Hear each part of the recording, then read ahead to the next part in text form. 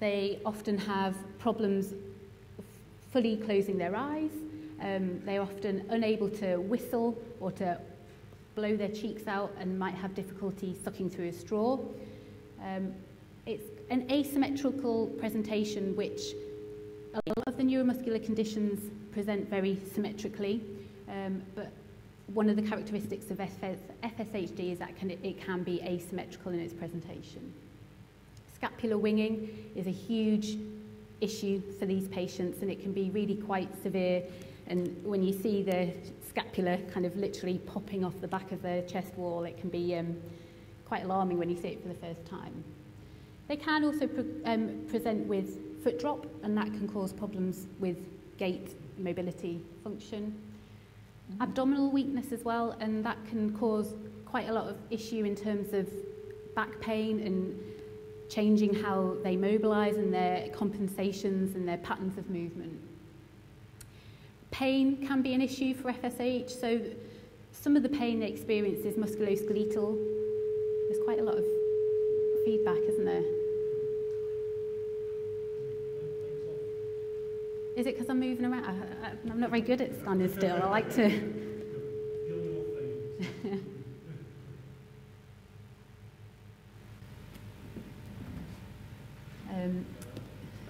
Is that better? So it's not me moving around. So pain, they can get kind of secondary musculoskeletal pain, but I couldn't really find the words to describe it. They just have an FSHD type pain on top of their normal kind of secondary musculoskeletal pain. Can anybody else think of a better way to describe it? Pain is a presenting issue for these patients. It can affect respiratory function, but we think it's more to do with the abdominal weakness as opposed to it being an actual part of the condition itself. It is progressive, and the rate at which it progresses varies. I think we tend to see if it presents earlier, perhaps the rate of progression is quicker than if it presents later.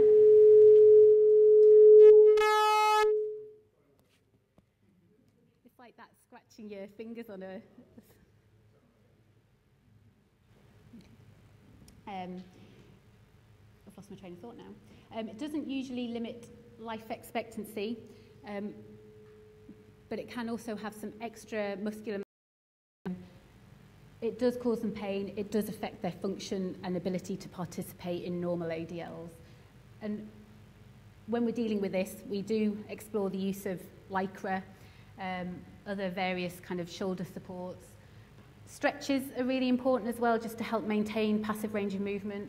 And also surgical intervention is an option for some patients, but from what we see, there's quite a mixed bag of results. Some patients really report huge benefits, some patients don't. Big surgery, and knowing when the right time to look at that as an option is always a tricky thing. Pelvic weakness and foot drop, again, that can affect mobility, so we do refer into orthotics, looking at various types of ankle splints to help with their foot drop, and the usual kind of mobility aids, and looking at how we can support them from that point of view. Thinking about pain, using all our usual kind of physical management, orthotics can be used to help manage pain. Usual physical management can be used to help manage pain, but also sometimes they do need some medication as well. Currently, there are no standards of care available in terms of care recommendations for these patients. Duchenne. So this is probably one that you're all more familiar with. It's an X-linked recessive condition. So the females are the carriers, but only boys are affected. However, we do know that some of the female carriers can be manifesting carriers, so they can show some of the same signs and symptoms as the boys with Duchenne, but not kind of full-blown Duchenne, but they certainly can experience some of the problems that the boys see. It's caused by mutation in the dystrophin gene. So dystrophin is a protein that is really important in maintaining the structural integrity of muscle. And what happens is there is an absence of dystrophin being expressed. So over time, the muscle becomes damaged, the contractile muscle becomes fibrosed, and this leads to weakness and the problems that we see in these boys. So these boys, Duchenne, they have hugely elevated CK levels, and I'm talking tens of thousands, really, really high. Becker muscular dystrophy is a less severe form, less severe presentation than Duchenne. It's caused by a mutation in the same gene, but there is still some expression of dystrophin. So there's not a total absence of it as there is in Duchenne. So often these patients, these boys present later with slower progression, but the same signs and symptoms that we see in boys with Duchenne. So your clinical characteristics, it's often, it is progressive. We know it's progressive. What we often see in the younger ones is those large calves. They might have problems or show a Gowers sign when they're getting off the floor. So you can see the picture in the corner there. So these boys, they turn onto their front, wide base, push up from the floor, and they might push up on their legs. And that's a typical Gowers and a typical characteristic of Duchenne. Age of diagnosis, what's the average age of diagnosis now, Anna? Between 4 and 6. So these problems present when they're young, but it can be a bit of a journey to getting these boys diagnosed. Contractures are a major component of this condition, and they become more problematic as the disease progresses and the boys get older. Loss of ambulation, so around about the age of 15, give or take a couple of years either side, is generally when we see boys lose ambulation, and they do have cardiac and respiratory involvement as well. And we also see the cumulative impact of the long-term use of steroids. So steroids have absolutely revolutionized how the boys do and the presentation and the quality of life that these boys have. It's absolutely slowed down the progression. But what we see is they're short in stature, they're often quite large, the cushingoid face, and the problems with bone density because of the long-term steroid use and delayed puberty. So there are all these other problems that we see that kind of are part of the long-term steroid use.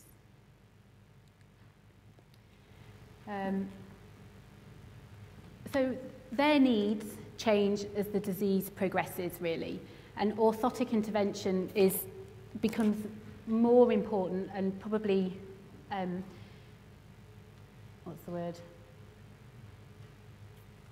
more important and when they start to develop ankle contractures. So as they get older, as the disease progresses, they can get very tight in their ankles and other joints as well, and managing these ankles is really, really important. And I'm going to be very careful that I don't go on about this too much because it is a huge passion of mine, but managing ankle contracture is really, really important in maintaining mobility and function for as long as possible. We know that ankle contractures can take boys off their feet even when they're strong, so we need to manage them well and we need to manage them properly. They get weaker, we know that, and at that point we're then looking at kind of wheelchair and mobility aids. They still have orthotic needs, but it might kind of change into more daytime AFOs, managing the contractures from that point of view. They do have respiratory and cardiac involvement, and with the introduction of NIV, their respiratory status remains better for much longer these days. And there is a link at the bottom there, so there are standards of care, and they've been recently revised in 2018, so they're a really useful reference point just in terms of outlining what care is recommended for these boys. And I would definitely recommend that everybody just has a little look and is aware of them. So myotonic dystrophy is the most common form of adult muscular dystrophy, affecting around 1 in 8,000 of the population. Again, there are two types. There's myotonic dystrophy type 1 and type 2, but primarily in this country we see mostly DM1. And it's actually, what happens is it's a mutation in the DMPK gene, but it's an unstable expansion. And what we see is, as the disease, it's dominant, so there's a 50% chance of inheriting it from an affected parent. As the generations go on, the disease often becomes more severe, and that's because the mutation is an unstable mutation and can actually expand as the generations go on, giving rise to more severe symptoms. And we would see mild or moderately elevated CK levels in these patients. So it's a multi-system disease. It doesn't just affect muscles. It is slowly progressive. Cataracts can be a problem. Associated learning difficulties, kind of, I guess, frontal issues with the patients, frontal difficulties. Cardiac and respiratory involvement is common. They have quite a lot of facial weakness, so they can get temporal weakness. They have a very nasal speech. Ptosis can be a problem. Daytime sleepiness can be a problem. So you can see that these poor patients, there's a endless list of signs and symptoms for this condition. They do get muscle weakness, and foot drop can be quite a significant problem for these patients, and this is often why we see them in orthotics. So again, this is a busy slide because they have lots of issues, and they can often be a very challenging group of patients to manage because of their variety of problems that they experience. So we do often see them in orthotics, ankle splints. Quite a lot of them need bespoke shoes. So I know Rosa and Meredith have got an interesting case study later on that they'll share with you. And there is consensus-based recommendations for care for these patients, but am I right just thinking that there is a working group looking at? Yeah, we're looking at the care recommendations for the UK, so that guide was developed in America with some colleagues from the UK, but now we're looking at an expert with the EU to develop the recommendations for the UK-based medical distributions. But there is, again, a link for the current consensus-based recommendations. Moving on to limb-girdle muscular dystrophy.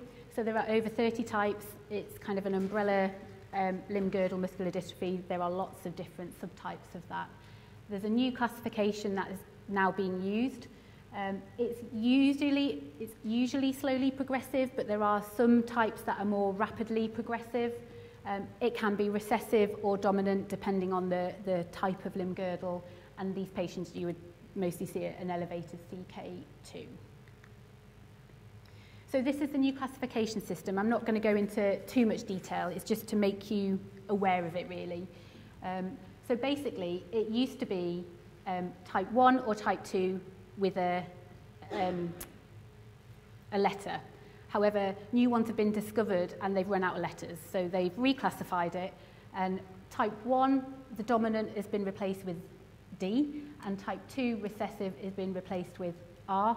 And instead of the alphabet, they're using numbers because there's more numbers than there are letters, and there's new ones being discovered all the time.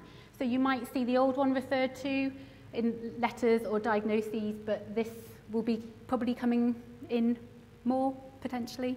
So just to be aware of it. So clinical characteristics, because there's so many, I guess what they have in common is a limb-girdle weakness. So we expect to see these patients with a weakness across the shoulder girdle and weakness across the pelvic girdle. However, they can also present with distal weakness, and depending on which type of limb girdle, they have subtle variations in the way that they present and the patterns of weakness that we see. Some of them have cardiac and/or respiratory involvement. There's a huge variation in phenotypes, even within the same family. So the same family might have the same condition, but family members can present quite differently. And for the different types of limb girdle, you might see certain characteristics. So, for example, the dysferlinopathy patients, one of the early signs that you often see is that they struggle to go up onto their tiptoes. So they report kind of going up the stairs or running as being one of the first things that they struggle with. And then the limb girdle 2Is, they have a very particular way that they get up from the chair. So they would kind of bend over to the floor and then come up into standing, and that's a kind of quite a specific way for that particular condition. It's largely adult onset, but not exclusively. There are some that present in childhood. And pain is not necessarily a presenting issue, so it's not part of the limb girdle condition, but we do see a lot of patients complain of pain, and we think that's kind of secondary musculoskeletal pain because of their compensations, because of their patterns of weakness. So it is a group of conditions, and there's a spectrum, mild to severe, and everything in between. Again, we see a lot of these patients in orthotic clinic. They have huge orthotic needs, they have huge physical management needs, and we have used splints, lycra, and various other concoctions that Meredith and Rosa will talk to you about today. And for the respiratory and cardiac, again, they are managed with ventilation and some medication as well. And there are currently no standards of care available, but I know that there's lots of work going on, and Anna will probably touch on, I don't know whether you do, and yours is more drugs. So there is work going on to hopefully develop some standards of care for this group of patients. So, SMA. I will touch on this. How am I doing for time? Do I need to? Right, I'll speed up. Okay, SMA. It's caused by a mutation in the SMN gene. SMN1 and SMN2 genes code for a protein that is really important in the function of the motor unit. SMA is caused by a genetic mutation in the SMN1 gene, and this gene produces most of the functional SMN protein. People have a differing number of SMN2 copies, and the SMN2 does produce some of this protein, but not a lot. But what we do know is, depending on the number of copies of the SMN2 gene, this can modify the disease. So for patients with more SMN2 copies, they tend to have a less severe disease than if they have a smaller number of SMN2 copies. It's a recessive condition, and it affects boys and girls. Okay, so very briefly, these are the three main types that you probably will come across. So your type 1 SMA, these are the, unfortunately, babies that probably are likely to die before the age of 2. They're your floppy babies, respiratory difficulties, will never sit. Your type 2, so these children will sit unaided, but will not achieve standing, and they are still at risk of problems with respiratory function as well. And then your type 3, so they will achieve independent walking, but they may lose ambulation as they get older. So SMA is a genetic diagnosis, but it's a clinical classification. We also have a type 0, but you probably won't see many of these because, unfortunately, they die very young. So these are the babies that are born with contractures at birth, severe respiratory problems from birth. And also there is a type 4, which is adult later onset. The phenotype, the SMA phenotypes are changing with the introduction of new therapies. So this does have an impact on the way that we manage them because we're entering unknown territory. But orthotics is a huge part of the management for these children and adults. And if you've got an SMA case study later, right, I'll move on. There are SMA standards of care, and again, they're really useful just to be aware of and to know where to look for them. So orthotic trends. So we did a service evaluation. It was a 12-month period. We looked at who was being referred into our clinics and what orthotic intervention we were giving. And this isn't proportionate, but it just gives you an idea of the trends that we were seeing. So for the most common conditions, these were the most common orthotics that were provided for these patients. And you can just see kind of the trends and the, what is given for each patient group there. And interestingly, speaking to Geeta last night, I know the CMT cohort make up a lot of your orthotic clinics. However, in Newcastle, we don't actually see the CMT patients, so it's not that they're not accounted for in terms of numbers, it's just that we don't see them in our clinic. However, we know that they have huge orthotic needs. And I can't do a talk without touching on the importance of evaluation. I think we all know it's important, and I think it's safe to say we all know we could probably do it better. So accurate assessment of the patient, I think we all do that brilliantly. So we assess objectively, we assess using various measures, we decide what they need, we put that in place, and then what do? I don't think we're great at evaluating the impact of our intervention, not just orthotics, but generally, and I think it's really, really important that we do that. And unfortunately, with this cohort of patients, we know that sometimes the objective measures don't necessarily reflect the benefit that the orthotic has provided. So you could do your objective measures and it might not show you that much, but you ask the patient what they think of their orthotic and they think it's great, and the impact that it's had on their quality of life is huge, but we're not capturing that. And we know in the literature the patient satisfaction isn't very well described, and I think there's definitely a place for us to use patient-reported outcome measures to, I suppose, more sensitively reflect the actual beneficial impact of the intervention of the orthotic given to that patient. And I think that's just something for us to be aware of. The evidence base, obviously we should be providing care based on the best available evidence. We know that the evidence base for this group of patients isn't the best, but I do think we have a duty to try and contribute to that evidence base, and we can do that on a small scale by evaluating our own practice, but also hopefully by bringing lots of people together today. It will make us want to contribute to the wider evidence base, and by doing that, by doing all of these things, we can improve the standard of care, and ultimately that's what we want to do. We want to provide the best standard of care that we can to these patients. And I guess my take-home message today, because I know I need to speed up, what I want us all to think about, and which I know we do, regardless of the diagnosis, regardless whether they have a diagnosis, regardless of whether you know about the condition or not, what we're ultimately aiming to do with any of our intervention is to optimize function and manage their decline with dignity. And I think we're in a very privileged position to work with these patients to be able to do that.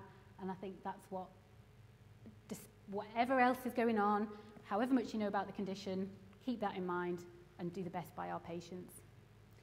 So I'm going to hand over to Geeta to talk a little bit about the CMT, and then if there's time, I don't know whether there's... We're well over time, but I appreciate it's an important part, so super quick. If I can... Thanks.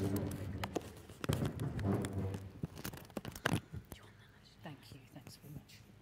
Okay, I will be super quick. I've only got a couple of slides. So just to do similar to what Dion's just done. So I'm Geeta Ramdari. I'm down at National Hospital for Neurology and Neurosurgery in London. I'm a consultant HP there. And so ours is an adult service. We do see children transition from Great Ormond Street, but it's sort of 17 upwards for us. So with peripheral neuropathy, again, just to give you a little bit of background, so these are diseases of the peripheral nerves, and some of them can be inherited. We know there's over 100 genes now that cause inherited polyneuropathies, and they can also be acquired. And we have a big group of... Oh, hang on, I've just lost the whole thing. How did that happen? No, it's back. Excellent. We have a lot of people with inflammatory neuropathies as well, so CIDP, Guillain-Barré, who don't fully recover. So that's quite a big one for us. But you can also get, because of infections as well, and we do see the odd polio patients sort of in their 50s and 60s now. So you can also split neuropathies up into which structures tend to be affected. So you have your demyelinating polyneuropathies, so you have a denuding of the axon, and in an acute situation like in Guillain-Barré, you've got your conduction down, this is a motor neuron, and you get a conduction block, because you can't carry on with the saltatory conduction beyond where the myelin is damaged. So examples of this are Guillain-Barré syndrome in terms of the acute side. But then you also have chronic CIDP, which comes on more insidiously, but it still comes under the same inflammatory umbrella. And what's quite classic when they look neurophysiologically with them is this conduction block, which you don't see with other types of demyelinating neuropathy, such as Charcot-Marie-Tooth disease. So CMT1A is the most common type. It accounts for about 50% of cases, and that is a very slowly progressing, starts in the first decade of life. So they're often the teenagers that we see coming from GOSH. And there you get, it's a slightly different situation because it's a slower demyelination, so you get compensation. So these voltage-gated ion channels will sort of try and compensate and go down the nerve. So you don't get conduction block, but you get slowing of the action potential. So that's quite diagnostic. So often they'll have seen that, be very suspicious, and then they'll do the genetic testing based on that. We also have axonal polyneuropathies. So this is where you actually have a dying back of the axon itself. And with time, the Schwann cells will also die back that make the myelin, because the two they rely on it. There's growth factors go between the axon and the Schwann cell. And an example of this is the axonal types of inherited neuropathies. So the most common type is CMT type 2A due to the mitofusion. It's a mitochondrial gene that's affected there. And they're one of the most severe phenotypes that we see.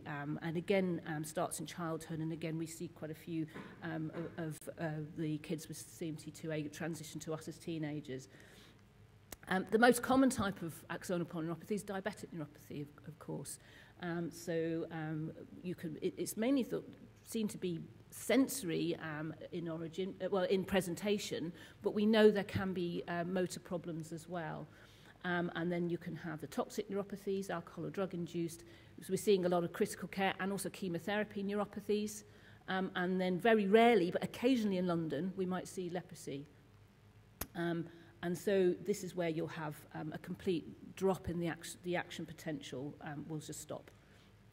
Okay, so presenting problems very quickly. We see some weakness and severe wasting here. And so this is somebody with CMT. And when you look on MRI, you have the fatty infiltration here. These are the calf muscles, which is, whereas the distally, proximally, they're relatively spared a little bit. But you see this volume loss here. Well, we think that's probably some secondary wasting due to disuse. And there's some evidence there's sort of fatigability as well. But joint deformity in some types of CMT, particularly type 1A, are really common. So this is somebody who came in, when we first saw him, he had both of his feet looked like that, and then he had surgery. And so joint deformity, loss of range in certain muscles around the ankles, and that affects the walking patterns, repeated injuries. And in axonal types of polyneuropathies, neuropathic pain is quite common, and it's more prevalent certainly in this group, and it can impact on quality of life. But also, we mustn't forget, we've been thinking a lot about the motor function, but there's also a big sensory issue with these guys. So this is just a bit of work we did in the lab. We got people with CMT in and did some posturography. And so this is the velocity of the center of pressure when somebody stood around and they're swaying. And so we can see in the CMT group, the velocity is much, much higher because they're swaying around a lot more than the controls. And actually then when they close their eyes, this is called the Romberg's quotient, their sway gets a lot worse. So there's a visual dependence because of proprioceptive loss, and that can have a real impact on balance. And I'll talk about that a little bit later on in the case. And in terms of what we use, foot orthoses are very commonly prescribed to try and decrease pain, increase stability if there's weakness there. And also if you can manually correct the position of a foot, they might have a good chance with orthoses. Redistribute pressure under the foot as well, because they often get a lot of pressure on the outside border. Metatarsal bars can be really good if there's a lot of toe clawing, and we're going to try and increase stability. And because they often have this cavus foot posture, not everybody, some of the adults have plainess as well, but you can introduce wedging. And there's a study that was done by one of our colleagues in Australia who found there was improvements in foot pain and function. And then most of the time it is foot and ankle issues with CMT. we don't tend to see the proximal weakness unless it's a much more severe presentation. So lots and lots of different types of AFOs, but really it depends on how they present. Foot drop, I mean, we know there's lots of ways you can address foot drop, but also we've got to think about stance phase control with people who have plantar flexor weakness as well, which some do. And so we try a variety of things. So I think we'll probably cover some of those in the cases. So for time, I'll stop there. Thank you very much, Gita. I'm now delighted to invite Dr. Anna Mayhew to join us. Dr. Anna Mayhew, the jet setter, spends a lot of her time involved in international trials and is going to speak to us about the impact of novel drug treatments and up-and-coming clinical trials. Seems appropriate. Morning. Is that all right? Good. Okay. Right. Thank you very much. Okay, so I'm going to rattle on, try and keep us up to time. So yeah, I'm going to talk about novel drug treatments and a little bit more about evolving trials related to physiotherapy. So this is just to give you, so the objectives here are to give you a broad understanding of what's happening in neuromuscular disease and to be aware of what we're planning to do in the physiotherapy world, but also then a little bit of information about resources that will be maybe useful for you to access later on as well, because there certainly isn't time within a course like this to cover everything. So I wanted to talk particularly about Duchenne muscular dystrophy and spinal muscular atrophy. And I think it's important to remember that our current management of DMD is all around the use of steroids. That's been ongoing for some time. And they have had the most positive impact on function compared to anything else that's been delivered in recent years. There have been trials going on, such as the 4DMD trial, to make it more clear what is the best dose or dosing regime for those steroids, because there's a wide variety across the world about what kind of dosage is best, and the 4DMD results should be coming out fairly soon. The other licensed treatment for Duchenne muscular dystrophy is Translarna or Atalurin. And at the moment in the UK, if you are ambulant boy with Duchenne and you're 2 years old and ambulant or older, then you are eligible for such a treatment. It is not a cure, and it is only eligible for about 13% of patients regarding the effect that it has. So not every boy with Duchenne would be eligible for it. There is a long-term follow-up of those patients in terms of like a managed access agreement, so we can learn more about the long-term impact of Atalurin in Duchenne boys. But once they lose ambulation, they are no longer eligible. There are other drugs out there that are semi-licensed for Duchenne muscular dystrophy, such as eteplirsen, which is in the US only. There's another drug known as idebenone. It's not an approved treatment. However, some patients can access it through an early access to medicines scheme. However, it is very patchy and postcode lottery regarding whether you can actually get it or not. There are still drug trials related to its use going on, even though that some patients can access it actually within the NHS. So that's a kind of an overview of what's happening in Duchenne, but really to talk a little bit more about what's going on in terms of therapy, I think it's very important to understand the complexity of Duchenne muscular dystrophy, and that's probably why there is no magic cure. And it's because it's a very complex disease right from the word go of the genetic defect itself, where different therapies are going to target that. So that'll be your gene therapy, exon skipping therapies, stop codon suppressors, and that is about restoring or replacing the dystrophin. But I'm not very good with this pointer. But in terms of what else is going on, there is a defect within this dystrophin glycoprotein complex, which is about how the dystrophin fixes to the cell membrane. And there are several therapies that aim to do something about that defect. There is a loss of membrane integrity, and there are therapies that try and regulate the calcium balance. There is the inflammation associated with this genetic defect, and some of the therapies aim to reduce that inflammation. There are therapies that aim to restore the cell's energy. There are therapies that aim to improve muscle growth and protein. And with the resulting fibrosis and necrosis that you get in Duchenne, there are therapies that try and combat the fibrosis, which is why no single therapy is going to be that magic bullet. And it may be that for Duchenne muscular dystrophy, we're looking at a combined multi-drug focus for it as in terms of management. So I just wanted to talk about some of these drugs, because if I gave this presentation 10 years ago, it would have taken me about 1.5 minutes. But the world has changed so much in terms of therapies that, you know, it's going to take a little bit longer today.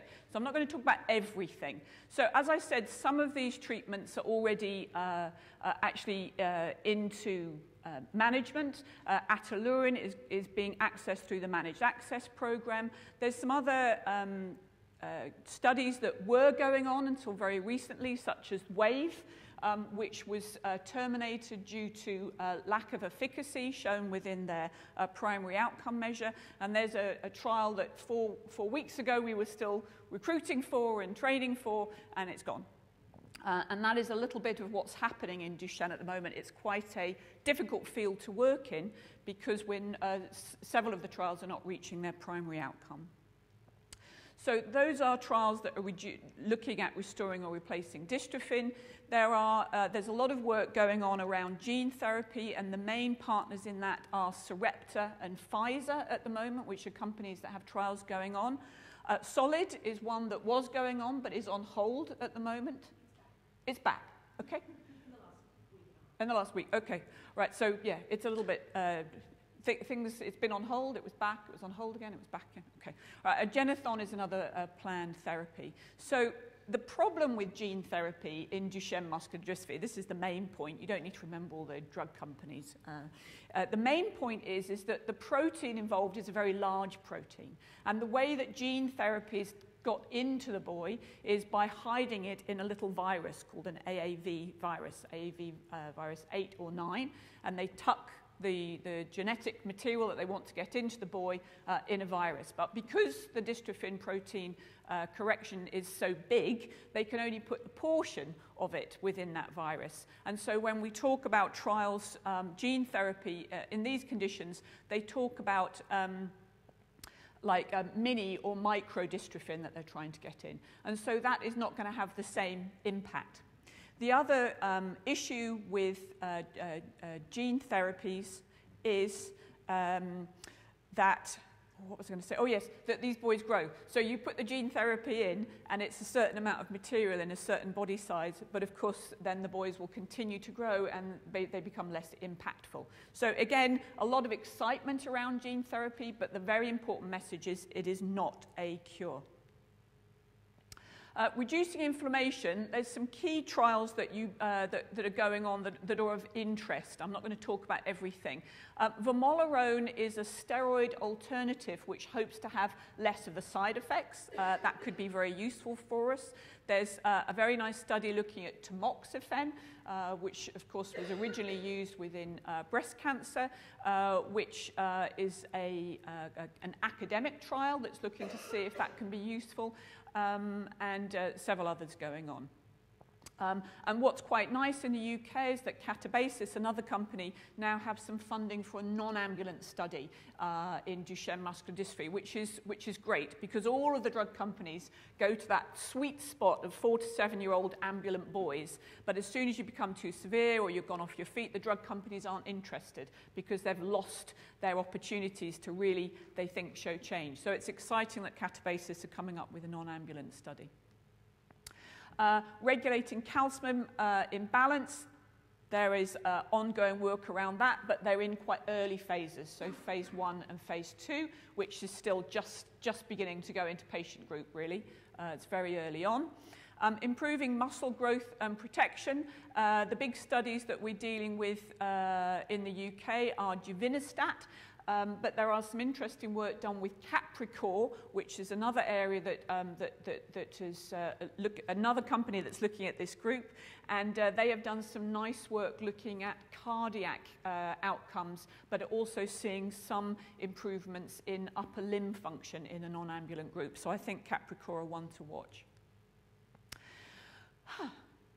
So, if you were working at a centre and you wanted to know what trials were happening in the UK, I'd say one of the best places to go to is the dmdhub.org, and this will allow you to find where clinical trials are actually happening. And because of the work of the DMD Hub through Duchenne UK, there has been an increase in the number of centres in the UK actually recruiting and able to do clinical trials with Duchenne muscular dystrophy. So when we started, it was all about London and Newcastle.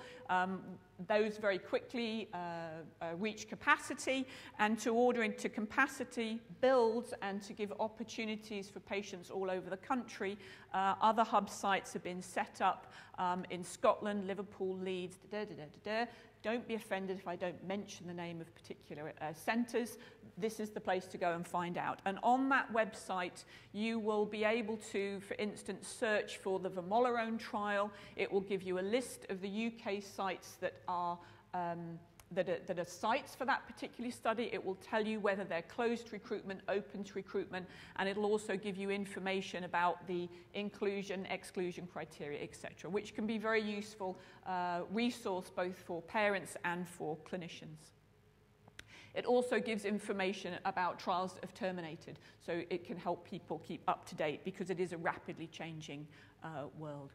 The fact is that most of these trials are still aimed at ambulant patients already on a stable dose of steroids, but I think we're beginning to see some change there, partly because the field is becoming very crowded and they need to look at the impact of some of these potential therapies in different populations. It gives me great pleasure to say that there are other things going on for Duchenne muscular dystrophy that are not drug therapies, and I wanted to talk to you a little bit about exoskeleton study and some orthotics work that we're doing here in Newcastle. Ta-da!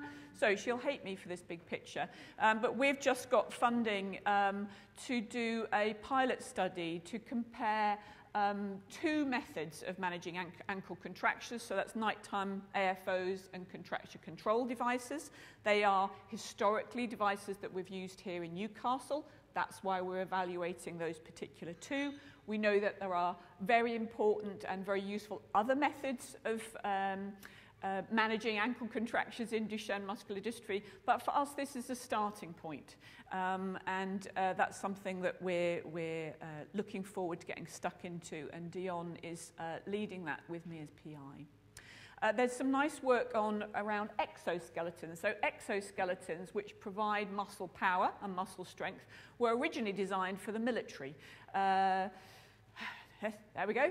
And they are proving that they could be useful to have these soft exoskeletons that can aid boys who are losing muscle power and strength and function. And there is some nice work going on with Solid in London, but that is just one of many other companies who are working with similar technologies. And it's not just for Duchenne, but I'm just using this as an example of something that's happening in the UK. Right. SMA. So SMA is the other burgeoning area of clinical trials, and there are different therapeutic targets for SMA. So as Dion said earlier, SMA is about having a missing SMN1 protein. And there are some therapies, such as gene therapy, that aims to replace that SMN1 protein via a viral vector, and one company that's involved in that is Avexis. The other way to do that is to actually, the other therapeutic technique is to improve the expression of SMN2 protein, and that can be done in various ways, and the companies working with that are Biogen and their drug nusinersen, whose commercial name is Spinraza. Roche also have a small molecule, and Novartis have branaplam, so another set of ways of tackling SMA. There has also been work done around preventing motor neuron death, and that's with a company called Roche and a product called Olexorzim, something or other. I felt that I should actually have practiced how I pronounce these names. I think drug names are specifically devised to be unable to pronounce. I've decided that, and yeah. Well, I think we all have codes for what happens.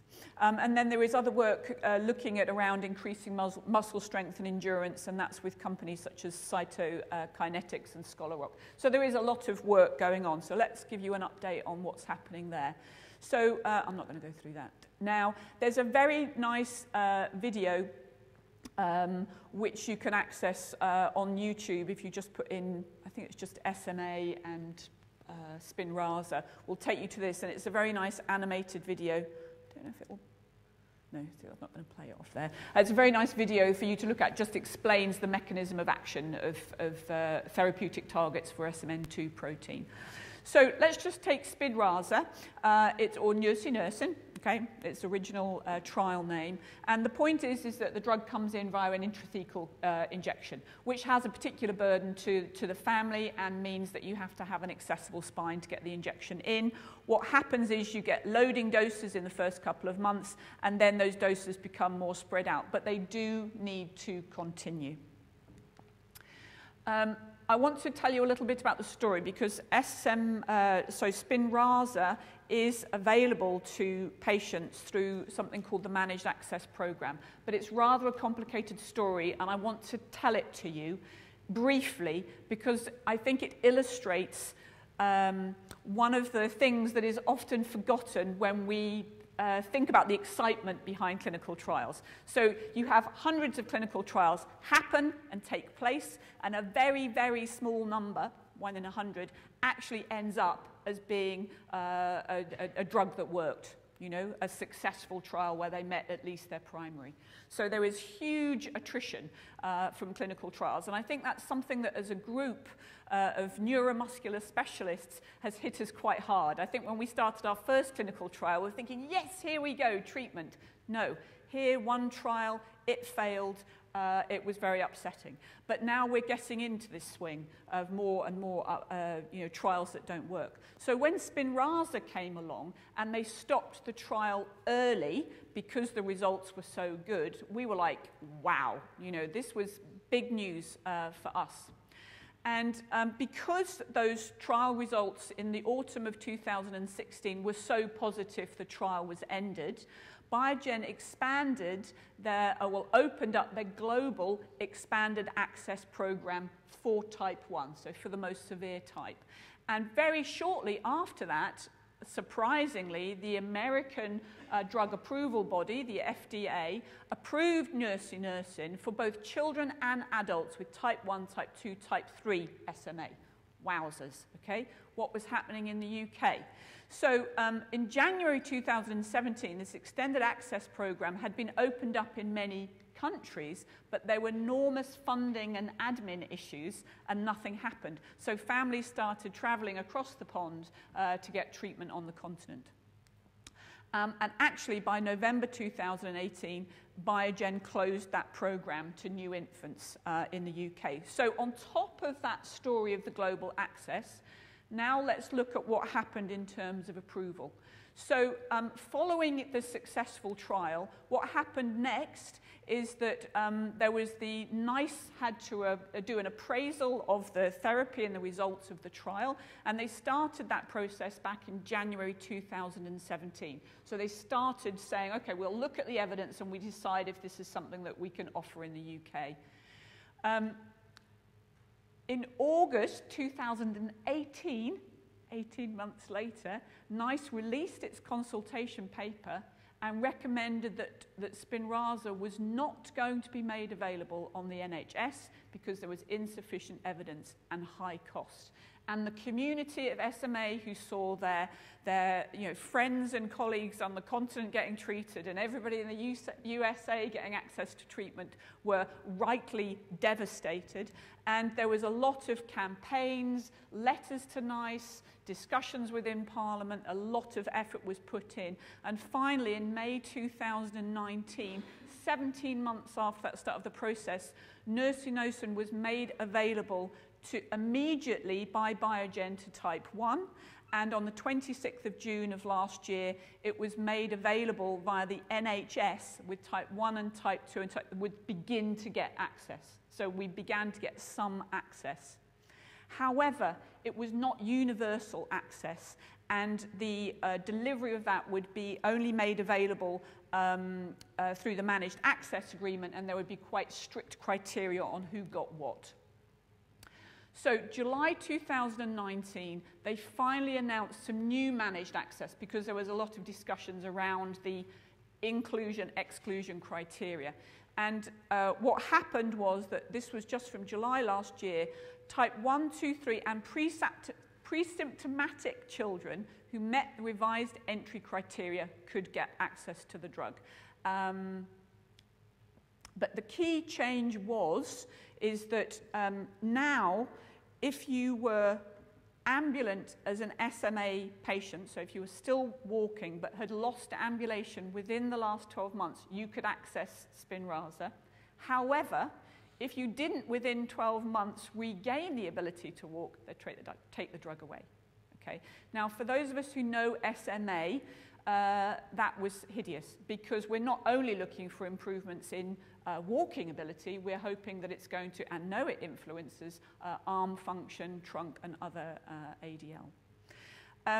There are two things that existed with the arrival of this managed access program. There is a multidisciplinary clinical panel where individual centres can take individual case studies where they want clarity on whether they should get treatment or not, or what's happening. They can take that to that clinical panel for individual advice. And there is also a managed access oversight committee, which includes clinicians and one physiotherapist, to help drive and review this managed access agreement, if you like.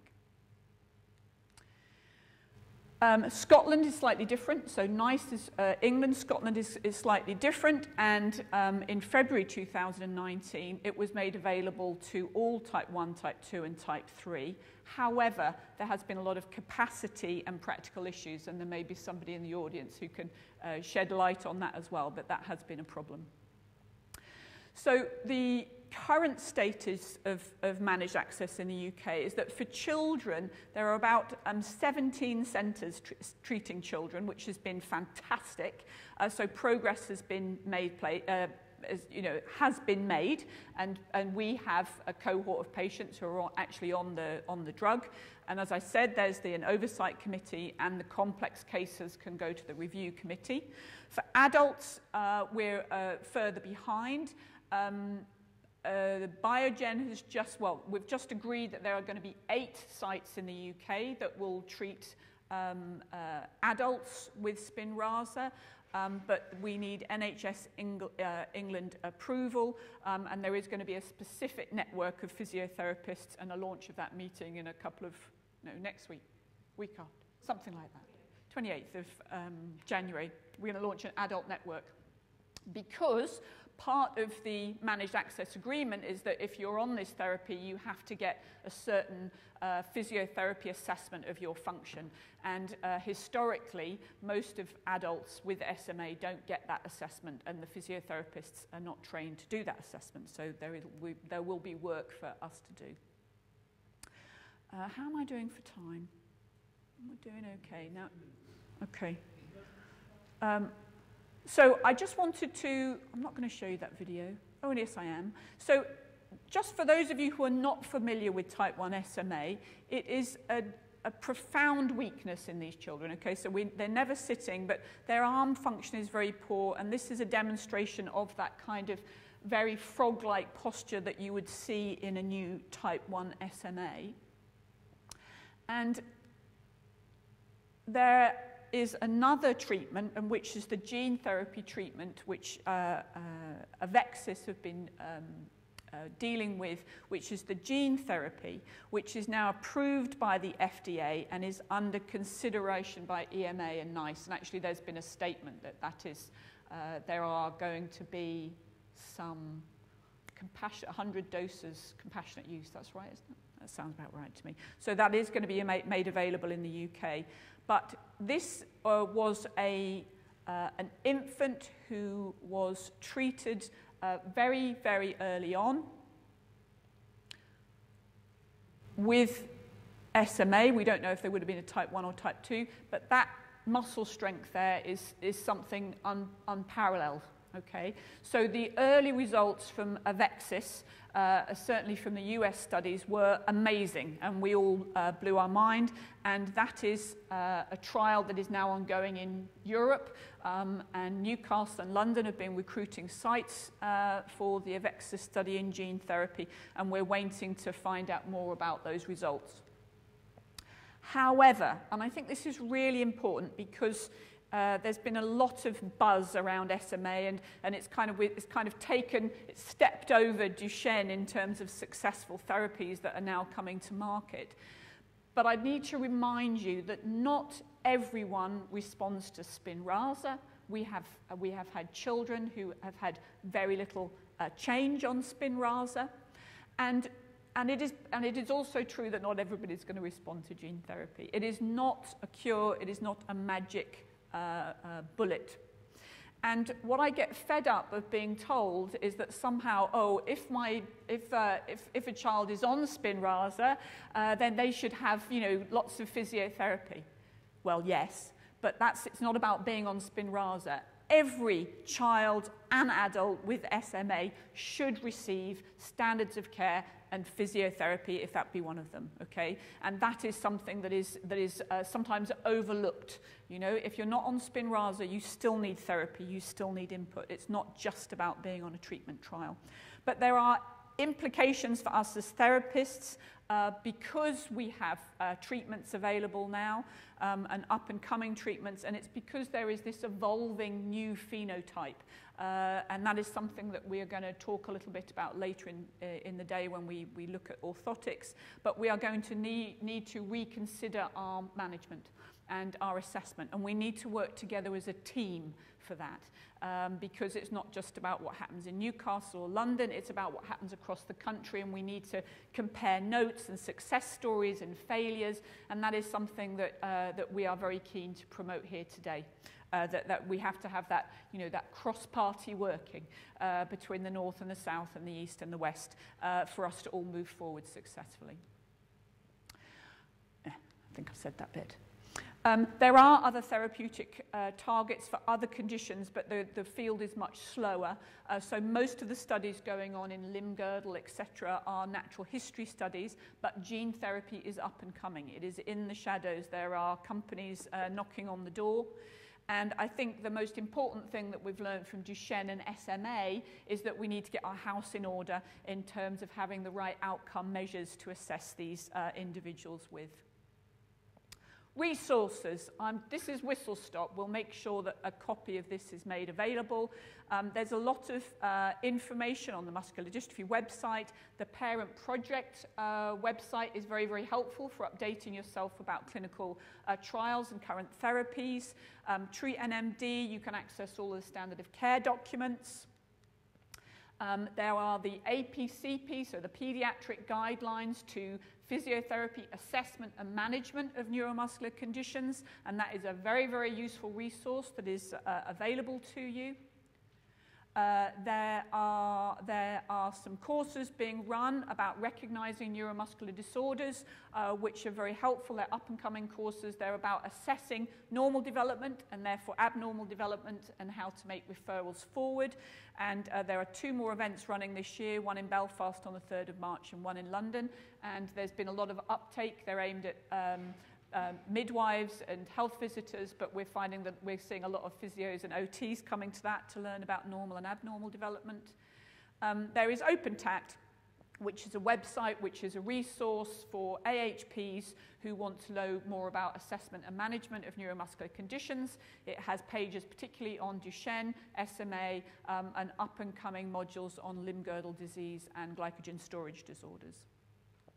Within that, there are virtual clinics where you can learn how to score and assess and do it properly, your North Star ambulatory assessment. But there is another one coming up for the North Star assessment for limb-girdle type dystrophinopathies, or the NSAD. There'll be a virtual clinic for that. So that's very exciting news. So thank you. I've finished. Thank you so much, Heather. Fantastic. You may gather I'm using up the chairman's license, and hopefully you actually do take the opportunity at coffee break to get your questions into the speakers, because we could be running tight for time later on. If I could ask our panel for the first case study on Duchenne muscular dystrophy to come up. Gita, I think you need to have a word with Dion, who was supposed to leave you some time. I didn't get the chance to introduce Dr. Gita Ramdari, who is a consultant AHP down at Queen Square. Thank you for that, Gita.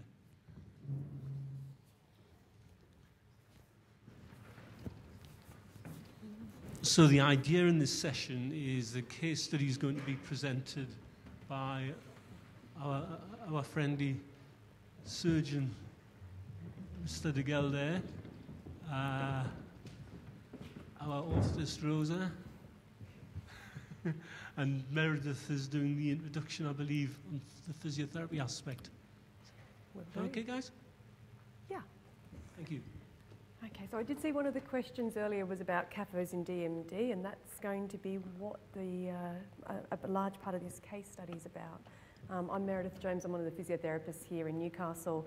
Rosa and I do the weekly joint orthotics clinic with, where we just see patients with neuromuscular disorders. And the case study we've got today with Mr. De Gelder is one of our young men who's been through surgery this year. So just to revisit Duchenne briefly, for those of you who have seen one or two Duchennes, you will recognise they have a very classic pattern in their presentation and in their gait. We see toe walking, we see a hyperextended knee at initial contact and maintained through stance, often for stability. We'll see a lordosis because of the pelvic weakness. As the disease progresses and walking becomes more laboured, we see not only the lordosis, but we'll start seeing an anterior pelvic tilt. The Duchenne boys are remarkable in their ability to make fine adjustments to their posture to keep the ground reaction force in front of their knees for stability and behind the hip to keep them upright. As these boys age and walking becomes more laboured and more difficult, they are petrified of falling, and it is with good reason. When these boys fall, because of the steroid regimes that we put them on, which is gold standard treatment for Duchenne, it has an osteoporotic effect, and so falls can be quite catastrophic in these boys. Fortunately,